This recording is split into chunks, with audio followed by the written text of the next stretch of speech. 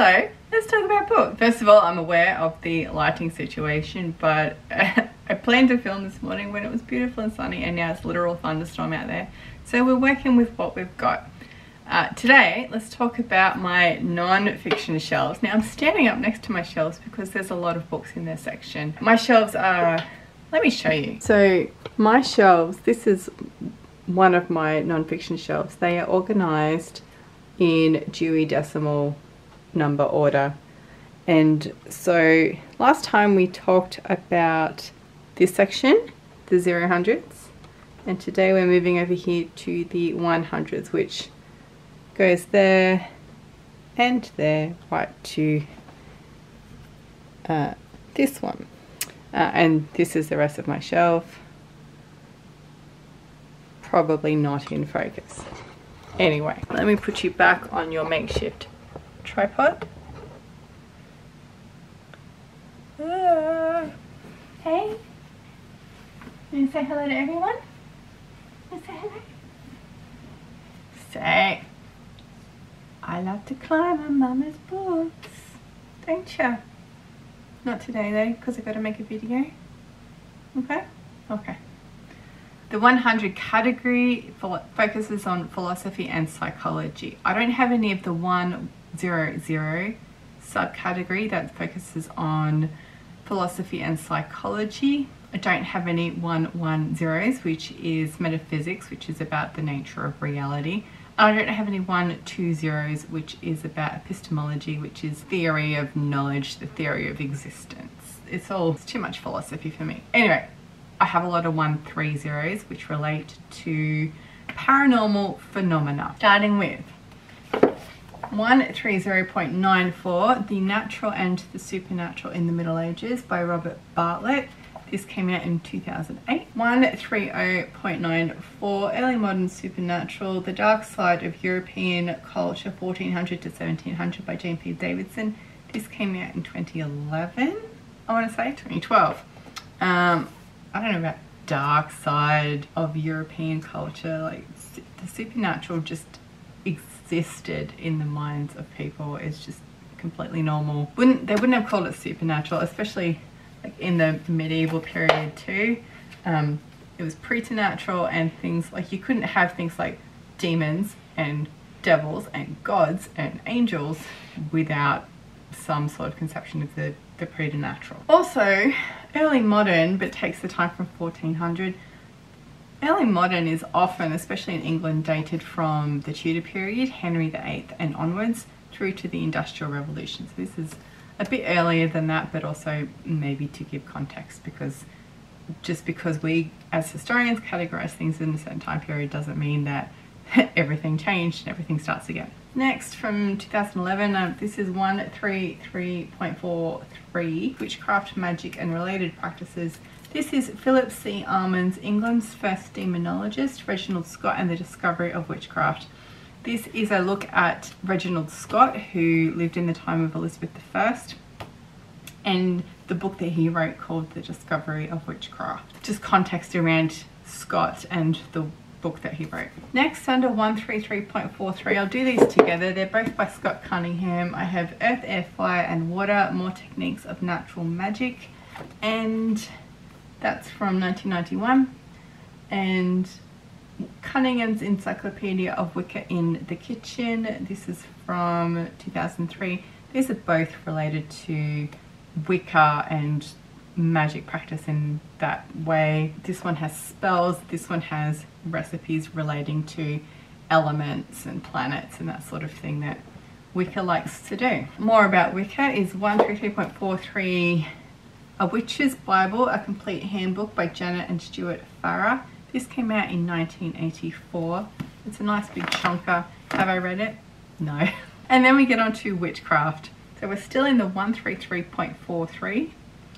These are more academic works. This is Witchfinder, a 17th-century English tragedy by Malcolm Gaskill. Malcolm Gaskill's like a name in witchcraft studies. This one came out in 2005. I haven't read it because I'm not that interested in the English witch hunts, but who can resist buying books about witchcraft? No me. This is Ronald Hutton, who is one of the names in witchcraft studies, and paganism and druidism and that sort of thing.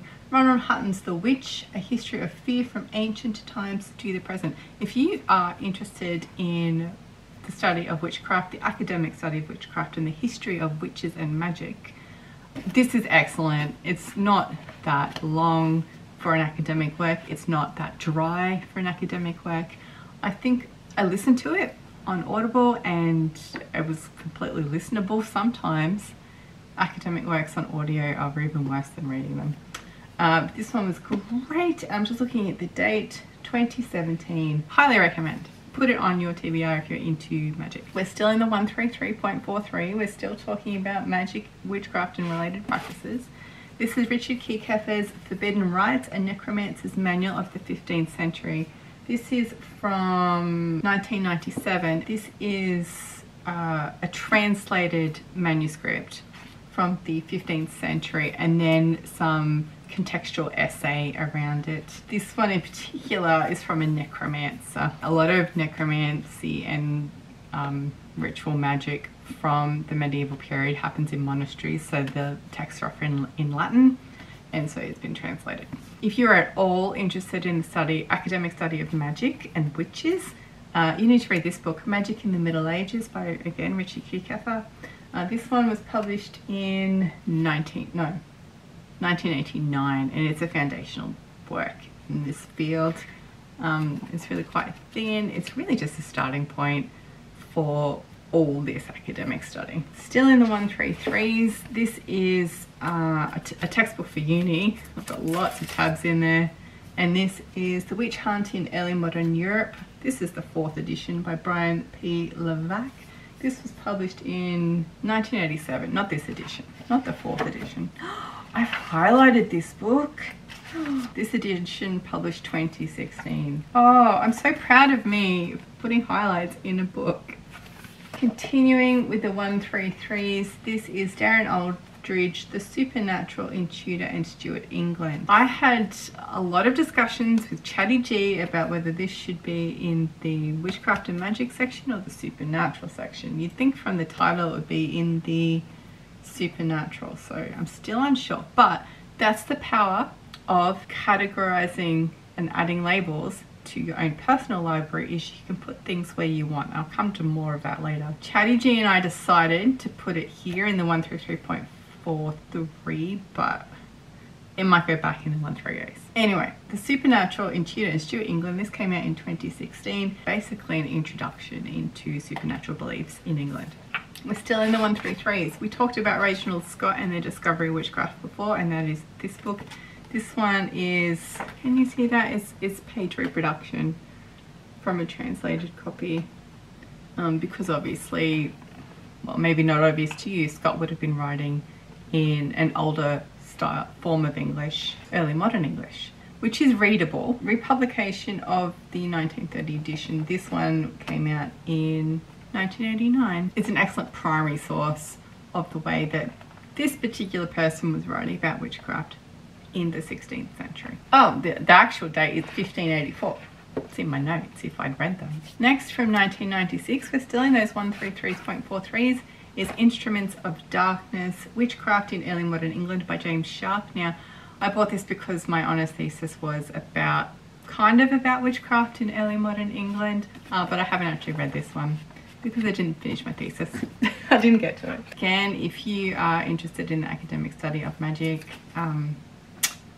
this one is a foundational work that you need to read. It's Keith Thomas, Religion and the Decline of Magic. This one came out in 1971. It looks long, it's not long. It's really interesting. It's definitely something that you need to add to your reading list if this is your vibe. From 2003, there is Heresy, Magic and Witchcraft in Early Modern Europe by Gary K. Waite. This has chapters including The Devil, Heresy and Magic in the Later Middle Ages, The Reformation and the End of the World, The Reformation, Magic and Witchcraft, Religious Pluralism and the End of the Witch Hunts. So a little academic book about witch hunting. And finally, in my 133s and my 133.43s is Cunning Folk and Familiar Spirits, Shamanistic Visionary Traditions in Early Modern British Witchcraft and Magic. This is by Emma Welby and it came out in 2005. And this looks at shamanistic practices and how we can take that example and apply it to what we know of witchcraft in England. So that's all my 133 babies and I love them so. But we must move on. Next is 140, which I don't think is being used anymore. Don't quote me on that. It was philosophical systems of thought. I don't know if it is being used anymore. And then we have the 150s, which is psychology. Now, a lot of the books I've got here actually don't get categorized in a DDC system.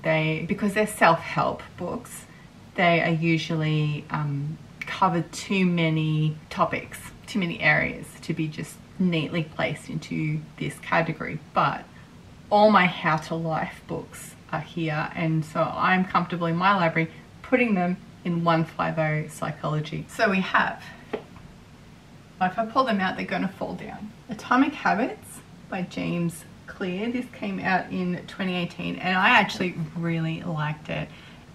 Every how to life book tells you the same tale in a little bit of a different aspect.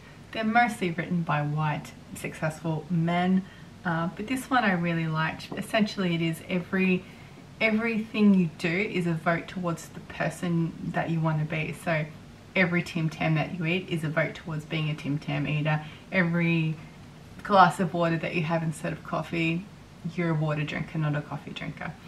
That resonated with me. I liked that. And he didn't lean too hard on the exercise health metaphors, examples, not metaphors, which a lot of these self-help books do. They want you to be bigger, faster, stronger. That's not always what we want. I've given that the number 158.1, personal improvement and analysis, and all these how to life books are under that category. I'm just holding the shelf here so that the books don't fall down. The next one actually does get categorized here in the DDC, and that is Stephen R. Covey's The 7 Habits of Highly Effective People, 158.1. This came out in 1989 and I have the 25th anniversary edition and I have not read it. But it lives here on my shelf. Next up, under 158.1, I have the 2 Mark Manson books, The Subtle Art of Not Giving a Fuck and Everything is Fucked, a book about hope. This one was 2016, this one was 2019. This one was better. If you're going to read something, read this one. But, I mean, again, with How to Life, it's basically telling you choose where to spread your fucks because you have so few to give. And this one, I didn't finish it, it wasn't great. Oh man, the system is falling apart. Next to the 158.1, I have Wintering by Catherine May. This cover is really nice. This is a little self-helpy memoir of a lady who had to stop and rest because she encountered health troubles, and all the things that she tried to get herself back to where she had been. It might resonate with you. For me, as somebody who has always had a chronic, well, not always in my adult life had a chronic illness that requires me to take notice, to rest, to be aware of what I'm doing. It's smacked of privilege in a way that these other books written by men did not. Is that sexist of me? I think it is. Because all these books in the self-help genre come from a place of privilege and probably money. So I have mixed feelings about it, but the cover is really nice. I don't know why this one isn't properly categorized in the DDC. This is Burnout, Solve Your Stress Cycle by Emily and Amelia Nagoski. This is targeted at women and being able to just be nice to yourself and stop getting so stressed. That was a bit like Airy Fairy. I think weirdly targeted at women in that be nice to yourself way. When really, is mum guilt the problem of my stress? No. Wintering came out in 2020. Burnout came in 2019. And the last one, okay, so that's the 150s where I put things in that maybe shouldn't be there, but in my library, they are. Next up is the 160s of Logic. No thanks. 170 of Ethics. No thanks. 180 of Ancient, Medieval and Eastern Philosophies. I don't have anything under that, but I do have 190, which is Modern Western Philosophy. That is A Little History of Philosophy by Nigel Warburton. This came out in 2011. And I've got it under 190. And this is just bite-sized chunks of Western tradition of philosophers and their philosophies, starting at Socrates, I want to say, and ending at Peter Singer. There's 40 chapters in all. Quick read, and I go more in depth on a review of this in my video that comes out in a fortnight. And that's my 100s shelf. Thank you for hanging out with me. And like I said, in your personal library you can put things where you want. A lot of this I've actually rearranged it before I filmed in consultation with ChatGPT.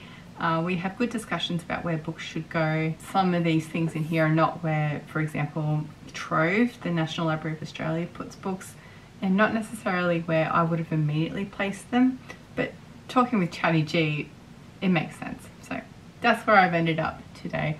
Obviously not everybody is as particular as me in their own personal library, and that's fine. You do you, and I will see you back here in a couple of weeks for the 200s. Bye.